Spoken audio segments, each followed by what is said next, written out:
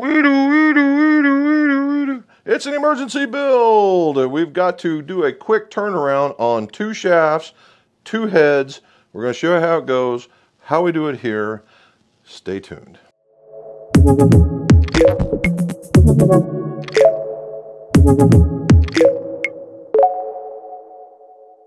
Welcome back to the McGolf Shop. Jim McCleary here, and this is the McGolf channel. We're talking about golf club reviews, golf club repairs, and golf club fittings, all so your scores can go low. If you would, like, subscribe, hit that stuff across the bottom, and that way more of this information gets out to the YouTube universe. Tell your friends, your family, have some fun with this. As you can tell, I am. We also have a live stream on Mondays. It's called What's in My Drawers Golf Talk, and it's about what's in the drawers in the shop, and we talk about the same stuff. It's a one-on-one shotgun kind of thing. We talk about topics. It is a very good hour to hour and a half, okay? And join us. You'll have some fun. So what's the emergency? Ed Shepard is from Woodstock, Georgia. All right, Woodstock, Georgia. And he is a very, very, very, very good instructor. And he has a very strong clientele base, of which this is a young golfer that goes to southern Georgia. And he was playing with this Titleist TSI 3 with a Ventus Black TR S6. All right there. All right. That's a whole lot of words. All right. Ventus TR. That means the tour. It means no matter what this is going to be, the TR means it's going to be stout in this particular area. The whole profile is going to be stout. And then it's a 6S, so in that 60-gram X-Flex range. Well, he didn't like that. He apparently is a Taylormade fan. And we have something new, which is really kind of unique. I like this look.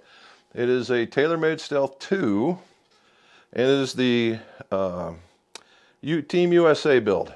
Right? If you can't tell by that, it's the Team USA. It's, you know, you got the red on the outside right here. You have the blue right here, and then you have the typical white right there, and then the carbon is on top is also blue. And the bottom here is also blue. Okay, so what's different on this one? We're just going to go over it real quick because we really do have to change these out. All right, so I have hardly had any Stealth 2s in the shop as of late. I've had plenty of Stealths because there have been face issues or changing out shafts. This one, not so much. So we got USA on the face. It's a carbon face, standard Taylormade insert or adapter. In this particular one, you have your weight set here, but there's also one right here. Now this one right here, if you were looking at it, is one that would lead me to believe that it's one that wants you to do that. That's normally when they put them down there. Now if it's down there as a decorative item and it's only 2 grams, it's really not going to do much. Plus you also have what are they going to call it now? It is called the Speed Pocket. All right?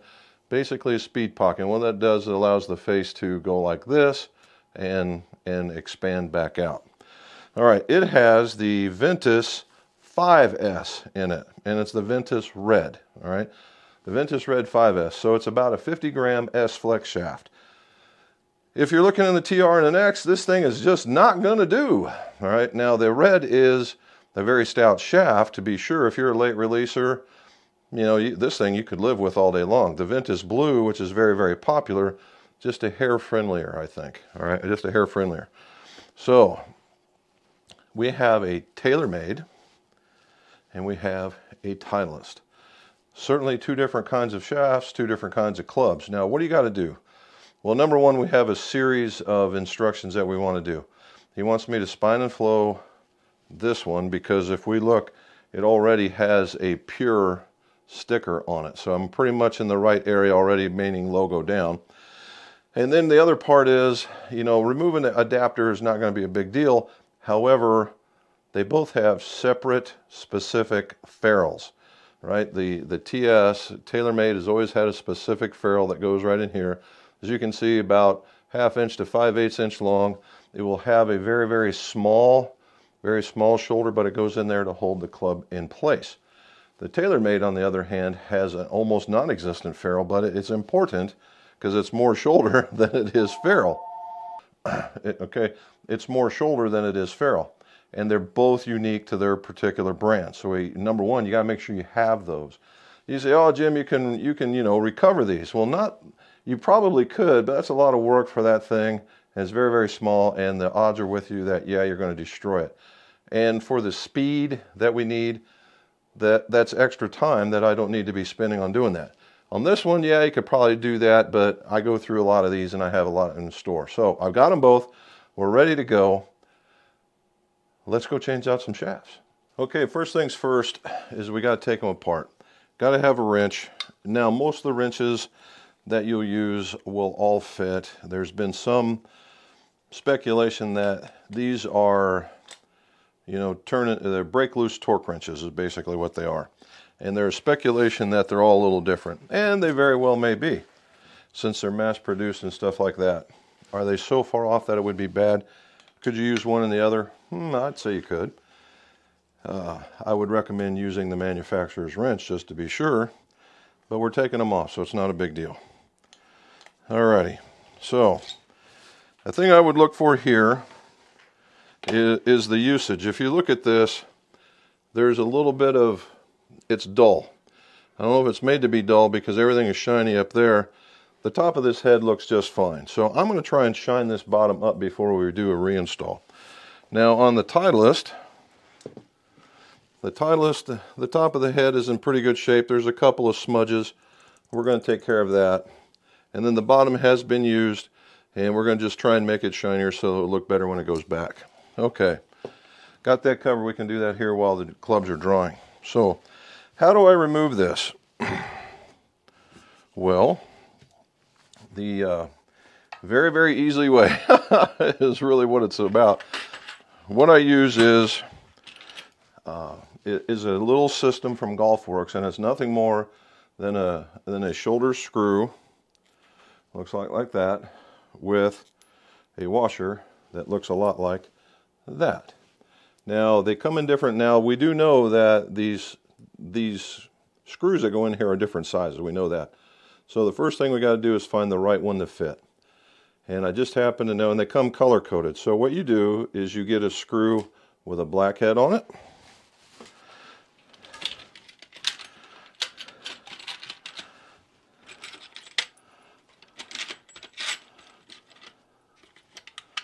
A screw with a blue head on it, a screw with a silver head on it, with a yellow head on it. See if you can see that. There you go. And another one with a red one. All right. And you get the washer. Now, so far so good. I have not run any adapters I can't pull with this one. Why do I do it like this? Because I can heat up the ferrule, I can heat up the adapter, I can pull it all out in one shot if necessary. What I mean by that is I can pull it out and not mess with the ferrule. Sometimes if you don't want to mess with the ferrule, and what I mean by that is scraping the adapter, scraping the shaft, when the adapter's off, you can just push the thing off. You'll see here in just a second. So that's what we're getting ready to do. So from a Taylormade point of view, what we're going to do is we're just going to go up, because the Taylormade glue loses its bind fairly easy. We're going to go real quick.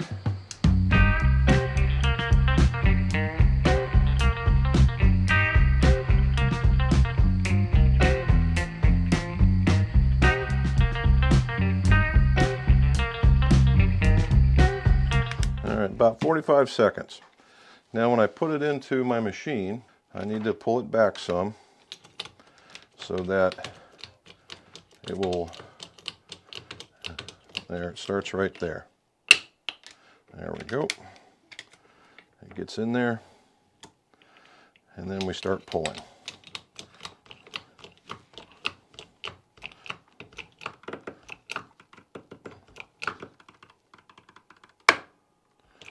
All right, we're going to give it a little bit more heat then. Apparently it doesn't want to give up.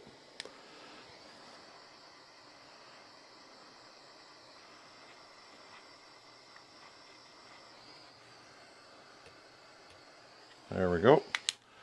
Apparently I needed to go the old-fashioned route. Okay, see how it's broken loose? There we go. Keep going. There we go. Alrighty. So now here's a couple of tricks. We got to move quick and try and take this off.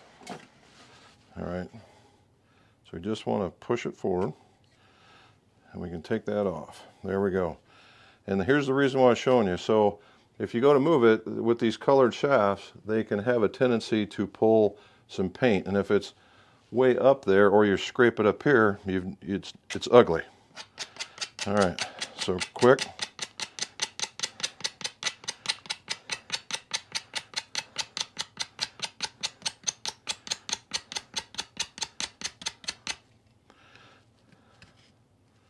All righty.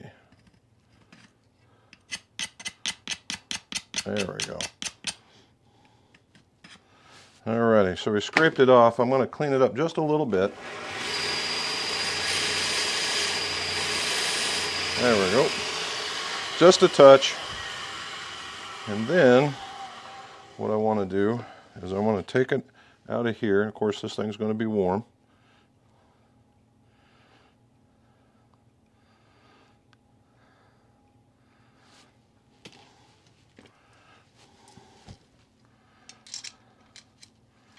All I'm doing is putting it back in because I need to clean it, and this is just the easiest way to clean it out.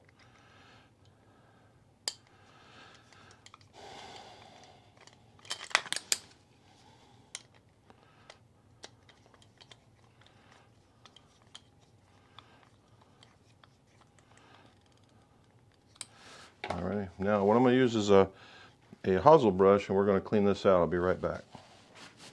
All right, came back with it. There's a little stubborn little piece of glue on the bottom, so I had to use a little bit of a drill. Got it all cleaned out. If you can see, there's a nice silver underneath there. And while I had it in there, I took it and I actually shined it up. I couldn't stand it anymore. As you can see, there it is. So we're good to go with the head. We just need to use the other shaft. So that one's done. Now we need the, here we go, the Titleist. Now, we used, and here's the reason why this kit comes so handy. This is the other one. And that thing just falls straight in there. So this screw is not correct. I believe it is. I believe it's the silver one. Just test it to make sure it goes in really smooth. And it does, yay. So now we put it through the washer and away we go. Now, is this an absolute necessary thing to have? No, it's not. I just think it is so much easier to use. You could just pull this, heat all this or heat this ferrule up, pull it down, and just pull it off like anything else. You could do that, all right? I would suggest still pulling it out of the head because the head's going to protect this. This is a piece of aluminum. This aluminum takes heat really easy. That's the reason why these things come off so well. But if it's in the head, you got an air layer, the metal layer, and then the layer that's around it, because it's not a solid piece. There's air in there. So you got to do it like this. So I just like doing that. All right, let's set this up again. Alrighty. Now this one is a little different in that it's got a cog. All right, it's got a cog. And so what we're going to do, we're going to heat it up in here. We're going to slide this down, heat this area up so that it'll want to remove from there, and then we'll pull it. So here we go again.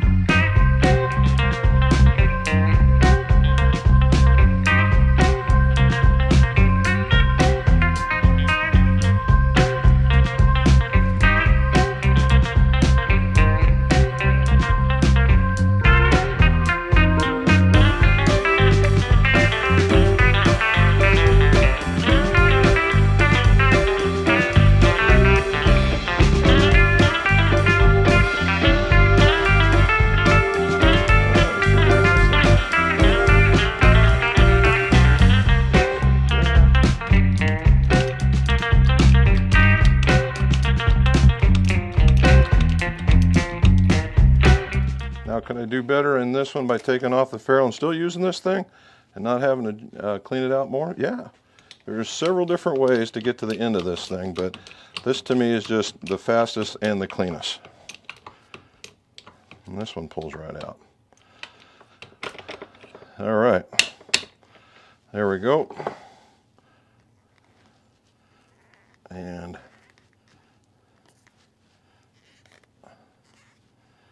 there we go with that one. Alrighty, now this one had a special instruction for the cog when I go to put it back in. So as I'm taking this thing off, I'm going to go read it and we'll put it back together and clean it up. Okay, so we want an A4, and that is, I believe that's just standard, so here we go.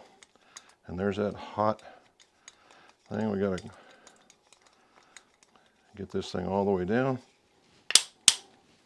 All right, now let me go clean this one out, and then we'll get moving. All right, got that all cleaned out. Now you notice it's not real silver in there. There's a lot of black. These are very heavy duty adapters, right? And they do a very good job. The real trick here is to make sure that they're all clean all the way around the top, because sometimes that glue gets out of there.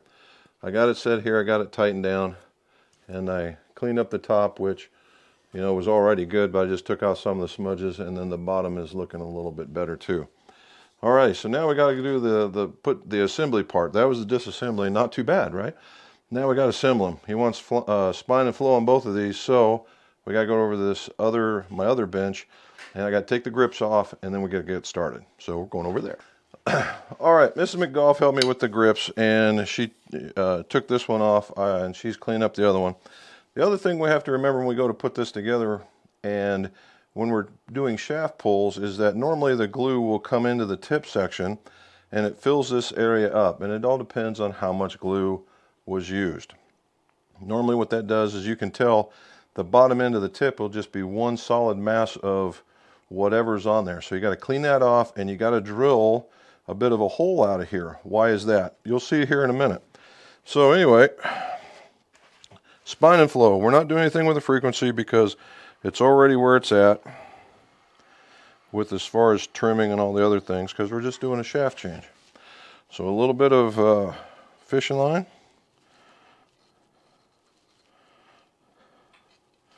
There we go.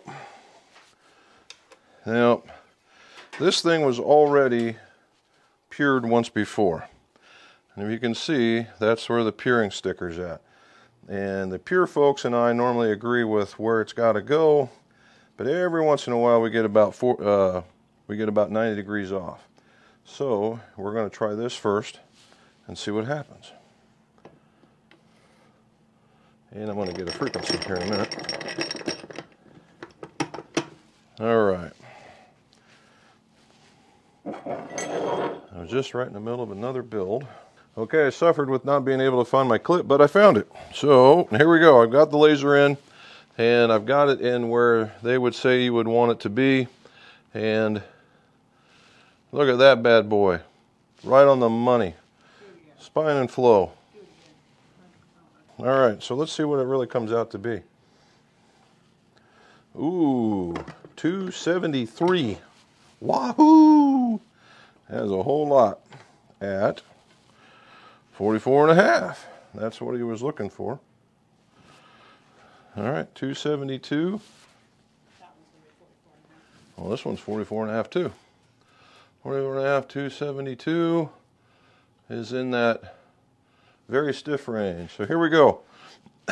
So what we want to do to make sure it's going into the right spot is I have the standard loft, and I'm just going to put a line on the shaft right up where it's at so we know where to go.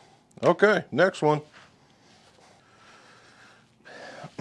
Now this one's a little different in that I don't get any cheaters, and so we're going to start just like the other one. We're going to go logo down, and we're going to try to see if we can get lucky on the first try.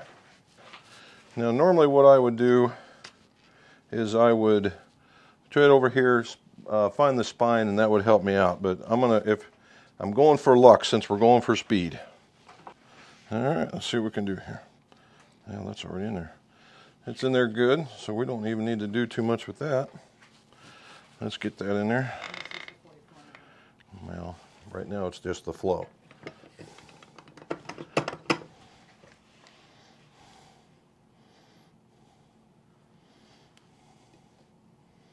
Okay, let's see how we did. Wow, horrible.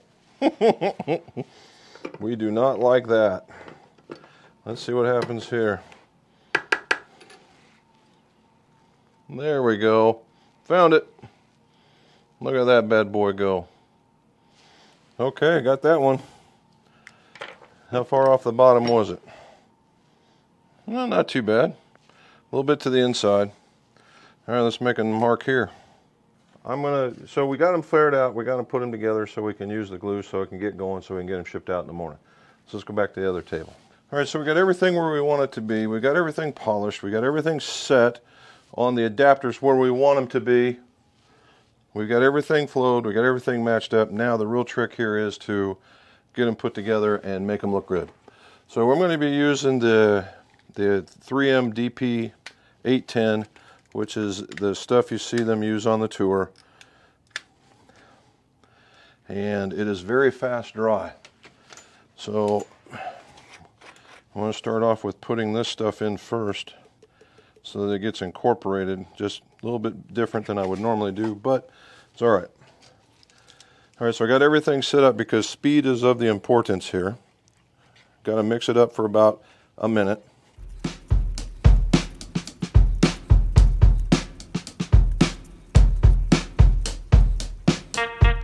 All right, got her done. So now the first thing we do is get the shaft with just a little thin layer of glue. What that allows is the ferrule to slide on. There you go. And you want to be careful. You don't want to ever get any of this stuff on you and start handling the painted surfaces because you'll just leave fingerprints. We don't want to do that. All right, we got that on there as a depth. We got it on the shaft in order to put in. Now you'll see some people use like tongue depressors, popsicle sticks, screwdrivers in order to get this stuff in there and then shove the shaft in there. I think the shaft does a fine job. Look in there and make sure you got glue all over it because this young man is going to be swinging hard. I'll put the rest of that glue in there. There we go. Now I line the standard with my line, tap it in. There you go. You heard the change in sound, meaning it actually made it to the bottom. You wipe it off.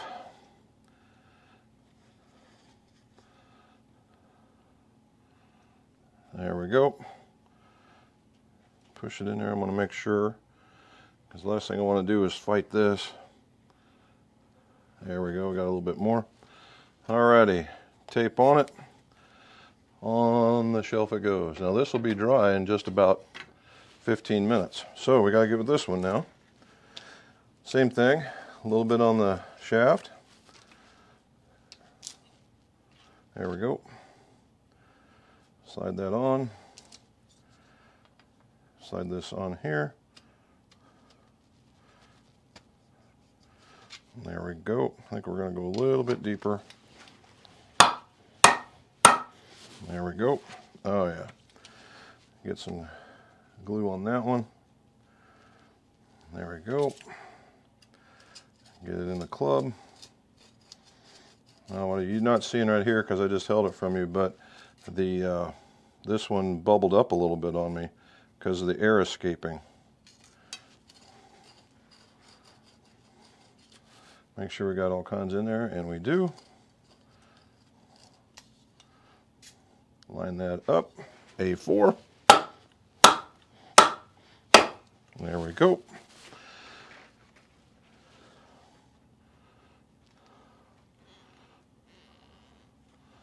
Alrighty. What I'm looking for here is fit and finish. Make sure that these things have been off center on me a couple of times. I think we got it. Make it so it won't move. And now as a bonus one, I've had this ping sitting here that I did a shaft removal on.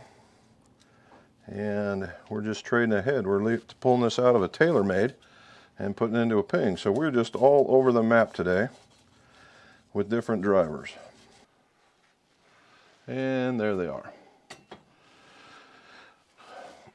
Alrighty, so in about 15 minutes we're going to be ready to go, and we'll finish them up and we'll send them tomorrow morning. So this is the quick part. If I want to wait 15 minutes, turn around, put the grip on them, we can. However, we now have time at 6 o'clock at night, and we're going to wait for the morning. So join me then. All right, it's the next day, and what I did is I went back and I inspected my work and found out that one of the ferrules slipped on the Titleist club. So I had to disassemble it and put it back together very, very quickly. And since I'm using the tour glue and it normally sets within like 15 minutes, I had to do that.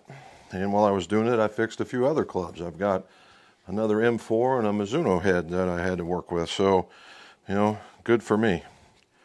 Alrighty, so here we go. I got her all done.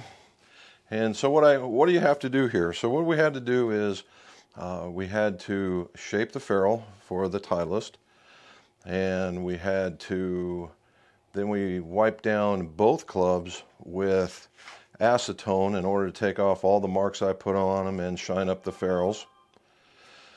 And then I shined up the ferrules with the buffing wheel, and we take it over to the other bench and we started putting on the grips. Now on the Titleist club, he wanted 2 extra grips on that, or 2 extra layers of tape on that.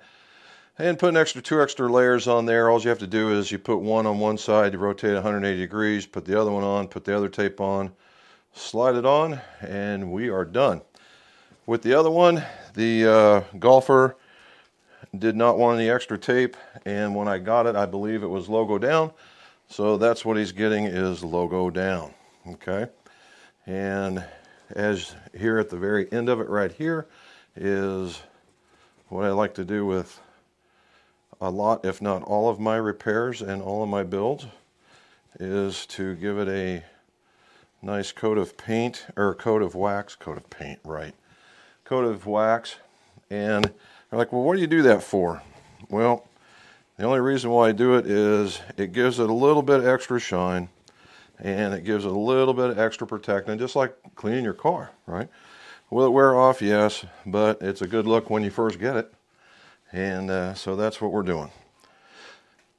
Alrighty, so that's what we're doing. We have the emergency build. We had to switch the shafts, so we showed you how to pull the adapters. We showed you the differences in the ferrules that go on it. We showed you a little bit of spining and flowing. We showed you making it to length and putting on some grips. And that's pretty quick, right? And if I look at it, I've probably got about an hour invested in this because of the super fast glue that I'm using. And it's the same stuff they use on the tour. So now we've already called the customer. It's in Woodstock. If you want to check him out, his name is Ed Shepard. One heck of a teacher. And they're going to be going out today and hopefully in the golfers' bags at least by Saturday, if at the latest Monday. So if you got any questions on what the TRs are, oh, there's another thing, the Ventus. What was going on with the Ventus shafts? All right, the Ventus Red, unlike what I was talking about, is the higher launching of all of them. So it goes red high launch, blue mid launch, black low launch. So you had a red S in there, and they all have very, very, very stiff butt sections, and that is a characteristic of Fujikura. All right, that's not a problem.